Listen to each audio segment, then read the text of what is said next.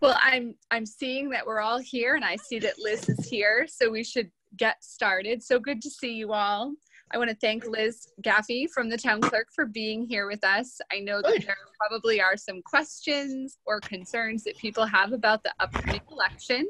So I'm thrilled Liz can join us. Just as a reminder, if you don't want your video shown on cable, make sure you turn off your video through the options menu at the bottom.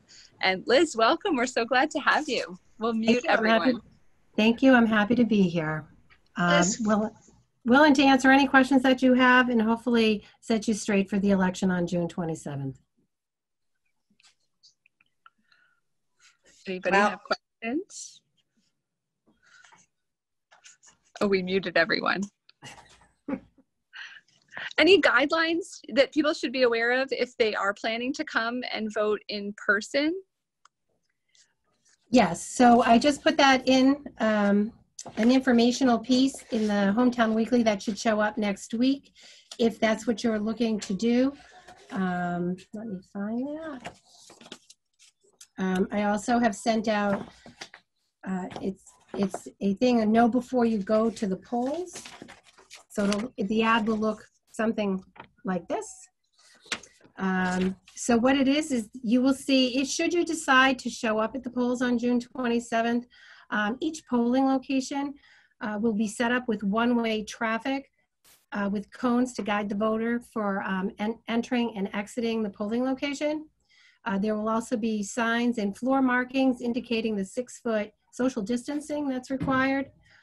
We are strongly encouraging, per the governor's order, that everybody comes in with a mask. Marking pens will be provided, but if you're uncomfortable using my marking pens, you can bring your own black. Black is the best color, no other color. Blue could be used. Black is the best. Either a ballpoint pen or the most optional is a flare pen. And hand sanitizers will be at the entrances and the exits. I will have a greeter there that will move you from the line into the available voting booth. Understand, to keep the 6-foot voting distance, social distancing for voting, we will have removed some of the voting booths, or only allowing 2 to vote at each voting booth. They will be X'd off on the sides that you cannot use. So if you're going to go to the polling locations, do expect some lines, because we can only let you go in as there's time. There will be a custodian at each of the polling locations sanitizing the booths periodically and sanitizing the pens. So with your ballot, you will get a pen. And then when on your way out, as you put your ballot through the tabulator, you will then deposit your pen, which then will be sanitized to be used again. Hopefully everyone being in good health, if you choose to go to the polls, will keep everybody safe. Expect the poll workers will be wearing masks, gloves, face shields, and there will be a barrier on the table to protect them and the voter. And of course, anytime you have any questions, you can give a call to the town clerk's office. Thank you, Liz. I saw a note in chat that there were some questions submitted. Debbie, do we have those questions? Hi, there was just the one that I sent over to Liz earlier from Zendaya. I'm Zendaya. I can unmute you if you want to ask that. Okay. Hi, Liz. I'm Sunday Galore. Hi. Hi. I wanted to find out that if we had submitted our application for an absentee ballot because of the coronavirus and we don't receive it, can we still go and do early voting at town hall or show up on the day? So we're talking an absentee ballot, right? Yes, but if I don't receive the ballot in time, can I? I hope, did you, okay, so just to take care of a couple of things, as long as you have already mailed it to me, I should have received it and you will be getting it. Okay. Hopefully that's not going to be an issue. That will be an issue if you wait too long. You have to understand, I cannot physically give you the ballot. We have to mail it. So please allow time to either drop your application into the drop box at the town hall or put it in the mail. But understand, we have to mail you the ballot. So you want to be extra cognitive of that, because if you ask me for it on the 23rd, that's a pretty tight timeline for that to turn around back to you, because you are legally allowed to ask me for it up to noontime on the 26th of June. Now, I have to put that in the mail. I just can't promise you you're going to have it. The Postal Service is saying that they need a week each way. So with that, which is why we've been pushing for quite a while, for probably 6 weeks now, to vote by mail and vote, or, you know, ask for that option early. So how we're doing it, if I receive your application today, your ballot goes out tomorrow. And that's how we've been running. So if you mailed it Friday and I got your application Monday, you got the ballot went out to you Tuesday.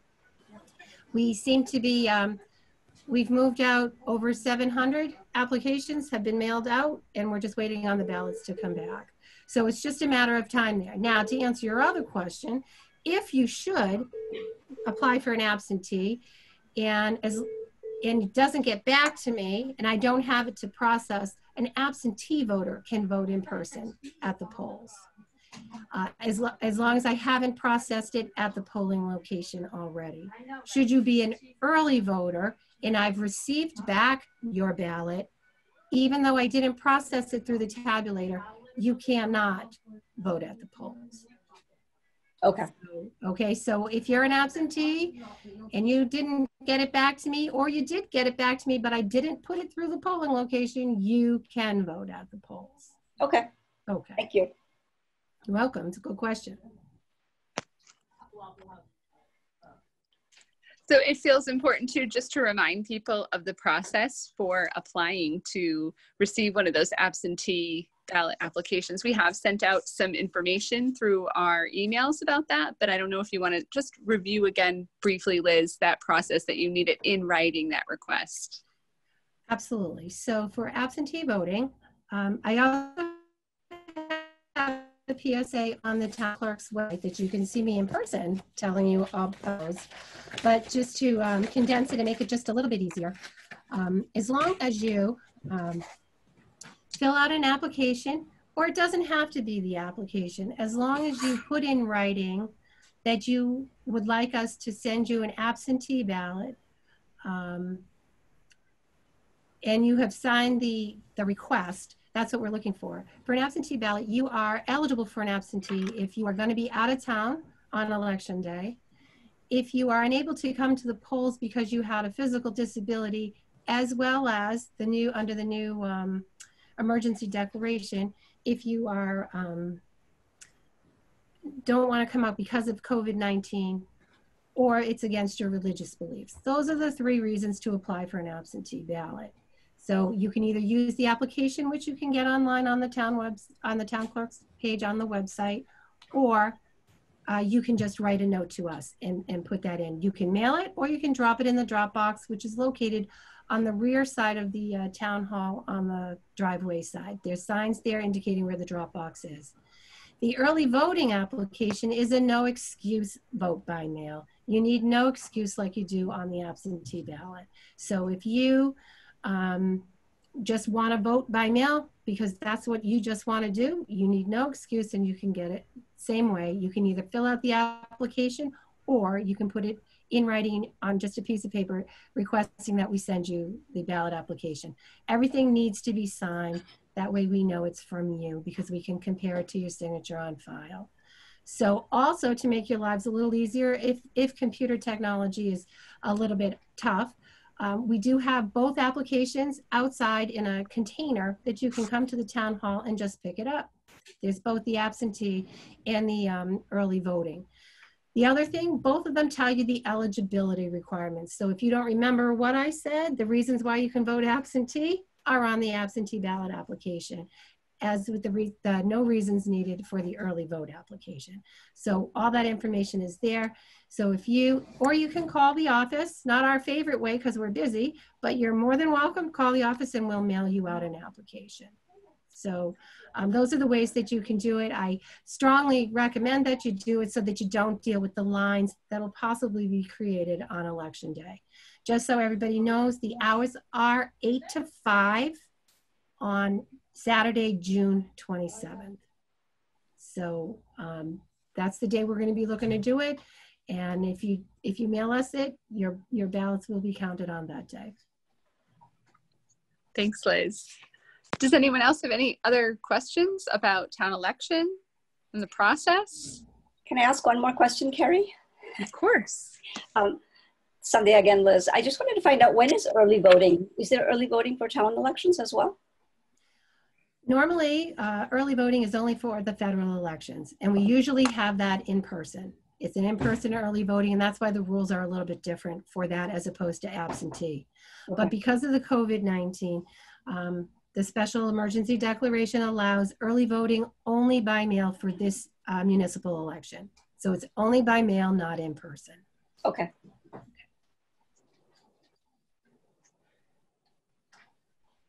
Liz, we can put that PSA, I'm seeing it on your website. We can put that into the next update that we provide over email.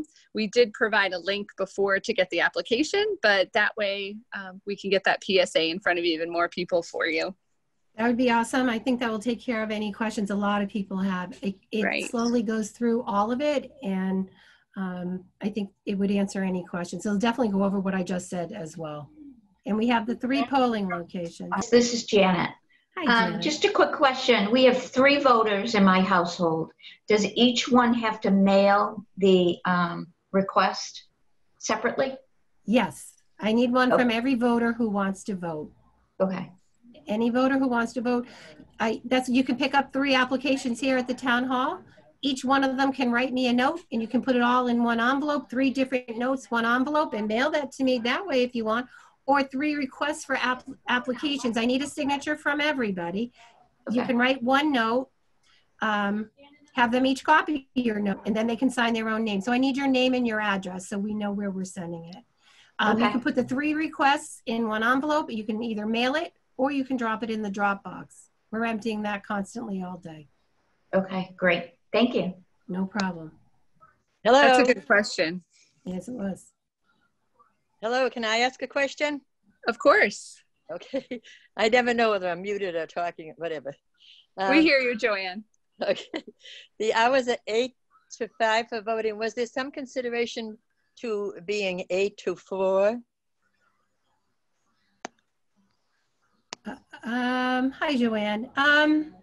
There was a lot of conversation about the hours for it. I don't recall if 8 to 4 was one of them. But that's what they decided on, was 8 to 5. I thought I watched Jim Johnson give one of his reports recently, and I could have sworn he said 8 to 4. So I've been telling people it's 8 to 4, but now. Well, that'll definitely get them there anyway. It's 8 to 5. Yeah, it's 8 to 5. Thank you. You're welcome. Any other questions that people have about the upcoming election and the process? Me. Hi, I'm Gloria. Hi, Gloria. Can you hear me? Yes. Okay. No, they had me muted. Okay. I just wanted to ask, if you get the application to vote early, do you have to have a reason for doing it? Early voting, for an early ballot voting, for the application, that's the no excuse. Okay. That's no excuse. Okay, so I can pick one up down the town hall and just use it. Okay. Yes, you can. The application is there. Yeah, the application is down here at the town hall outside so that you can grab it that way. You can write me a note from your home and just say, I would like an early voting ballot, and we will send that out to you. Just make sure you sign whichever way you let me know what you want, make sure you sign it. Otherwise, we're going to send it back to you. And that's the other important part that I can't stress enough. When you return the ballots to me with the envelope with your ballot in it, you need to sign that as well. Otherwise, we got to send you another ballot. So make sure you're signing everything, okay? Your signature is what gets you to vote, okay? That's the important part. Either absentee or early voting, you need to sign that inner envelope that you put your ballot in when you mail it back, okay? There's a place, we do have it highlighted. Some people do miss that highlighted piece, but remember, I need a signature to give you an application, and I need a signature to accept your ballots. Okay, thank you. You're welcome. I'm voting for Carrie, Debbie, and Sherry.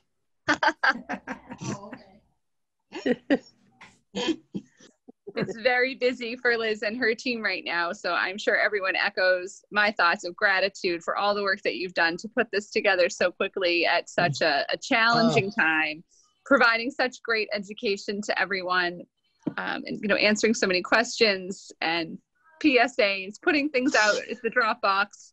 Thank you. I'm sure everyone's feeling that way. Thank you. I hope so, and I'm hoping we're making this a very easy process for you through the pandemic. And my staff is awesome on getting them out to you, so hopefully all of you, if you've asked, you've received it, or you're in the process of receiving it. Where we hope to leave no voter behind. We want everybody to vote. Thank you. Thank you. Any other last minute questions for Liz? Thank you so much, Liz. Really appreciate it. And this is recorded for cable, so this will get posted too, probably before the election. Again, it echoes a lot of the other information you've done, but it'll be out there on cable for our seniors to see as well. That's perfect. That's great. And just know, if you think of a question after this Zoom meeting, feel free to call the town clerk's office. We're at 508-660-7296. Thank you all and enjoy your day. Thank you, Liz. Thanks for everything you guys are doing. Appreciate it. Thank you, Liz. Thank you. How's everyone else? Everyone else hanging in okay? Yeah, it looks like Phil's having trouble with his audio.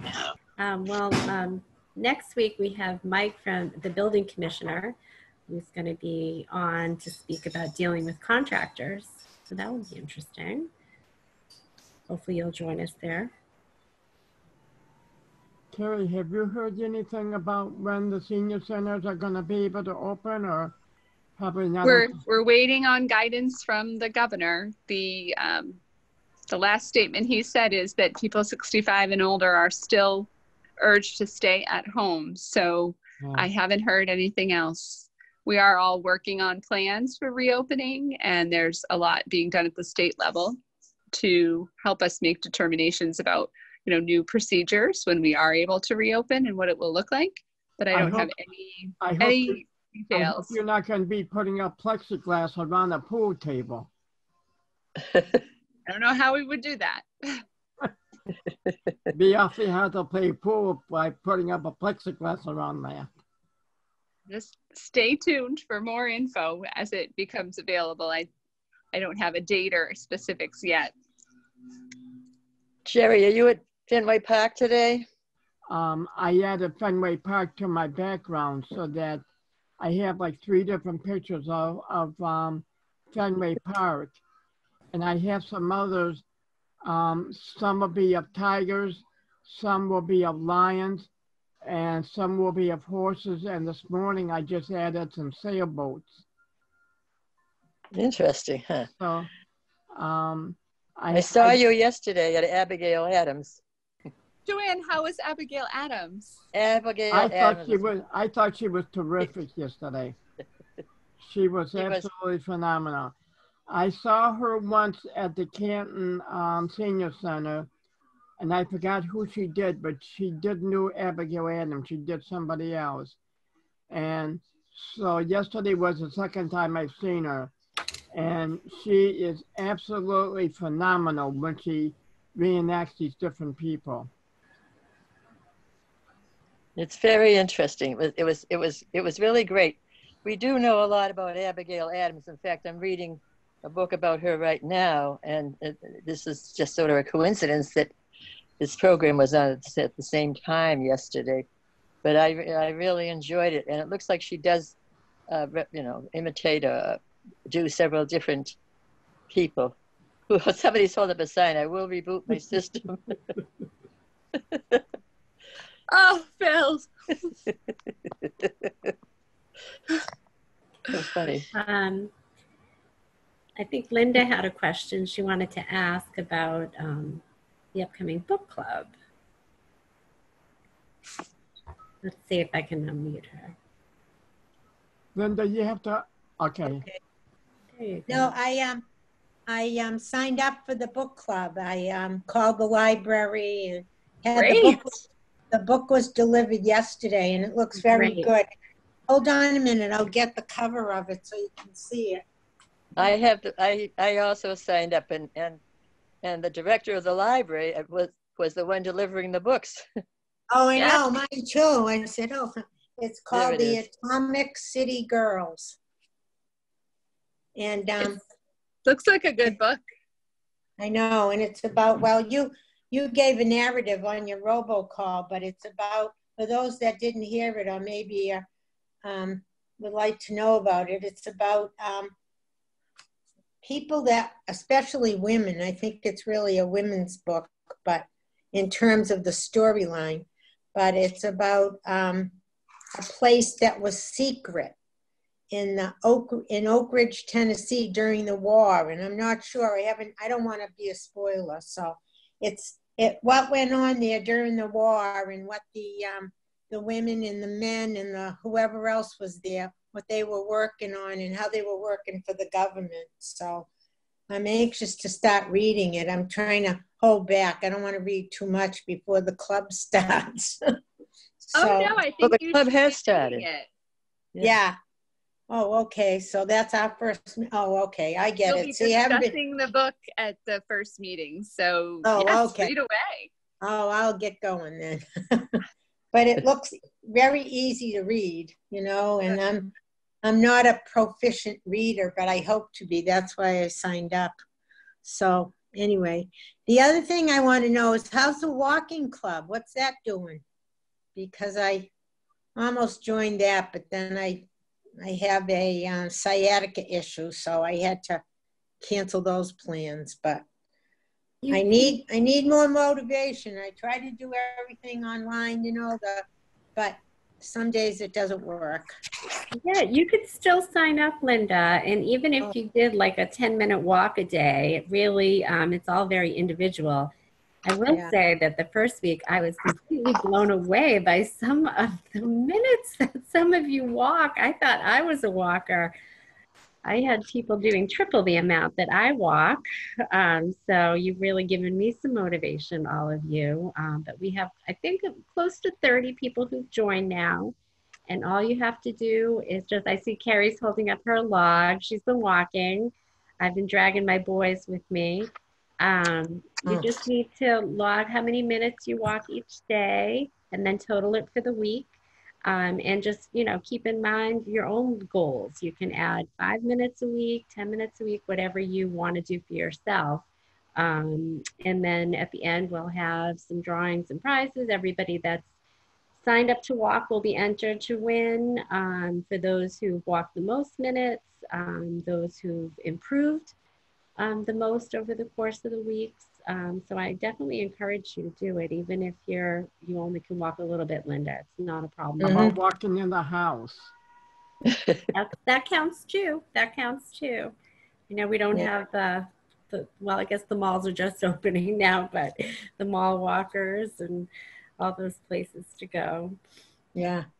And Debbie and I are taking turns or together going to try and take some walks on Friday. A lot of people might have seen the one we did right on the path right here at the rail trail last Friday. That was a nice walk. So I hope we can take you to some new places that maybe you haven't tried before, inspire some new walking locations. I'm just curious to know about the pace. What's the pace like? In other words, I'm a slow walker, real slow. And it's your own pace. You're doing this yourself. So it's really to keep you accountable to yourself and your own goals, Linda. So it's in no way a competition. I have already found it helpful in making me accountable to myself for walking each day so that I can't say, I'll just do it tomorrow. Yeah. That video was great, Carrie. Yeah. It was. Good. Yeah. Yeah. I felt like I was walking with you. Good. But, I don't know if I can walk that far. Well, maybe we can show you some new places. Did anyone see the parade they had for the senior class at Walpole High School last Sunday? I did see it on TV. Lots of pictures. I did see it on TV. I saw it. We were there. Oh, good. I was there too. I was down the end of South Street. I was at a country kitchen. Oh, fun. it was amazing, the support that they got. It was so nice. It was so nice. And, you know, just nice. It feels good to know that we have so many talented young people. When I was reading all the signs on the cars about where they were going to school and everything, I go, the most striking one for me was the person, the young person that was going to Montana to college. I said, oh, I'd never heard that one before. So I thought that was very interesting. Anyway. It's nice to see everyone come out to support them. I think they always have graduation and everyone knows it's happening, but the town doesn't get to do that. So I agree, Yeah. really special. Yeah. I didn't even know that there was a college in there in Montana. Well, there's probably a few of them. And I don't know if anybody's looking for a job, but we had my daughter in New York. Of course, New York is closed down still, but they're starting to reopen. But, you know, she's trying to plan the Christmas show for the Rockettes. And she has to keep them safe, and she has to follow all the guidelines. And I think the entertainers, the performers, even in the city of Boston, it's the same thing. They're probably going to be the last ones to, you know, to go back to work and all that. But there is a course offered online through the Johns Hopkins School of Public Health. And also it's the Bloomberg Group too is sponsoring it. And you can become what's called a COVID tracker. In other words, if you take the course and you know, pass it, you get a designation that you could go to work for a company or anyone else that needs you and actually monitor the COVID. In other words, with the Rockettes, my daughter would, if she had a Rockette that was symptomatic, she would know what she had to do to get her out of the crowd or to whatever. So it's going to be interesting. It's going to be like one of those real jobs that's been created, and the salaries are going to be comparable. You know, I've heard the one quote that I heard is that it's probably going to be able to, you know, you're going to be able to make like $55,000 a year. Wow. So I don't know, you probably have to work your fingers to the bone. So my daughter's doing that too, in case she has to leave entertainment. She'll be signing up for something else. But I just thought it was interesting. And for about a half a second, I thought about it. But then I said, oh, no, I'm retired. I don't want to do that. But I just miss everyone. It's so, you know, so hard to be away like this. I do too. I miss everyone, and I miss the pool guys, and I miss the girls there in Mahjong. And I miss my knitted girls. And I need help with my knitting, so I'm kind of stuck right now. Mary, I need your help. Oh. I don't think she can hear. Well, it's good to see everyone. I hope you'll join us for more Zoom programming and consider hopping in next week again, Zoom in, and it should be an interesting discussion with the buildings department. It's really nice of Mike to offer. I think they better hire a detail to be there about the building committee with all the building that's going on. I know we're going to get a lot of questions about that. I'm expecting that you probably do have some questions about the West Street project, Pennington. He can probably provide an update on that. But I also think he might have some great ideas for questions you should be asking any contractor that you have coming to do any work at your house. Absolutely, absolutely. What things you should know and ask, which is always helpful information. And it seems now that all the things that you wanted to do, that you didn't have time to do. Now that you have the time, now you can't get the help. Yeah, yeah. Right. We've all spent a little bit of time at home to notice all the things we'd like to improve. I can't read what she has up. The problem. Move my mouse far enough to click on it. Oh.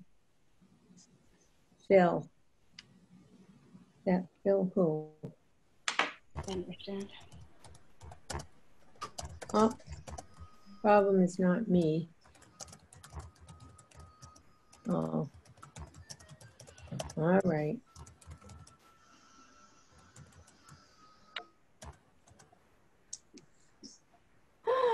Phil, are you able to hear us? No. Give us a thumbs up if you can hear us. Probably not if he has no audio. Oh, No, poor I Phil. don't think Phil can hear us either. No, he can't. No.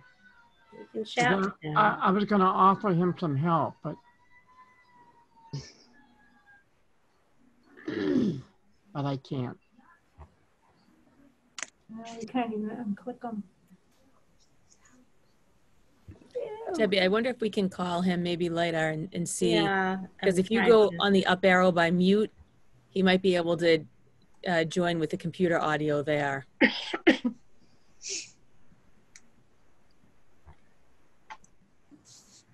Do you want to message him on this to see if you can? Does he message? Read the chat. Yeah. The chat. Actually, I can't because I'm not one of the hosts. Oh, Yeah, I don't think he can see it. I can only do everyone. I'm going to try something. I'm going to get off, you guys. It was lovely to see all of you. Thank you very much for hosting this. Bye, Sonia. Bye. Bye-bye.